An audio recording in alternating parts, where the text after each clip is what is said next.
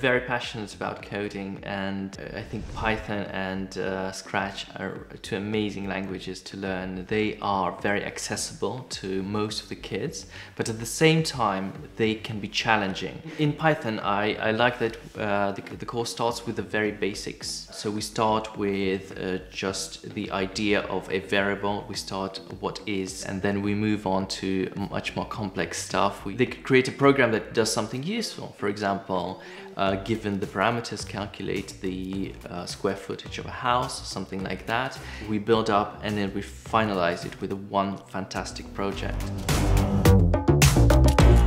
After a few months of lessons, I've noticed that the answers that my students give me are much more structured, they're more logical, as if they started thinking slightly differently. Well, I could just say thinking algorithmically. And this is great for me to see, not only because they get better at coding, but because their mind is more structured to complete other types of tasks. So with this approach, they can be more successful in other subjects as well. Parents love to see when the kids are enjoying learning, and I think this is definitely the case. Also, it is very important that the parents understand that the kids are not just having fun, but also gaining very important skills that they will use in the future. Well, I think kids enjoy completing challenging tasks, and they get a small rush every time they complete a program and it works. That is an amazing thing to see in a child. They like to talk about their programs with each other in the group, and of course they want to produce a fantastic project to the envy of all the others, so they kind of compete who's going to get a better project. I remember when I was learning programming at school, I didn't get very much out of it because I was kind of told what to do, a very structured approach. I got a task that I needed to copy the code. I didn't really understand what the code meant. And then I ran the code and it worked. But I didn't know why it worked.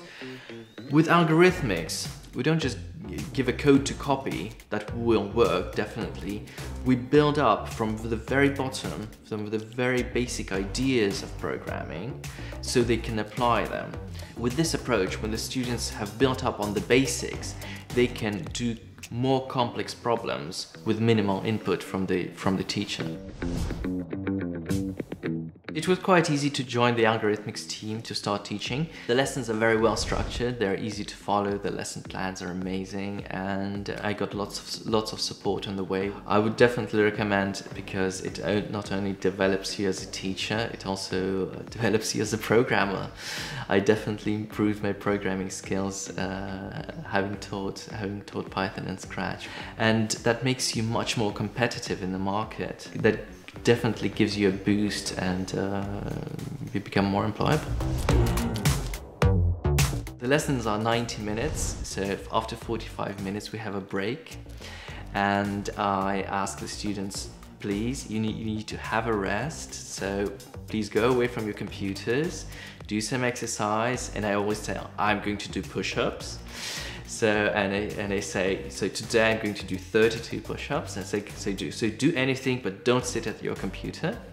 And 2 minutes later, I just glimpse at my screen, and I see the screens of my students, and they're all coding. It's impossible to get them to stop coding. So yeah, that's quite funny.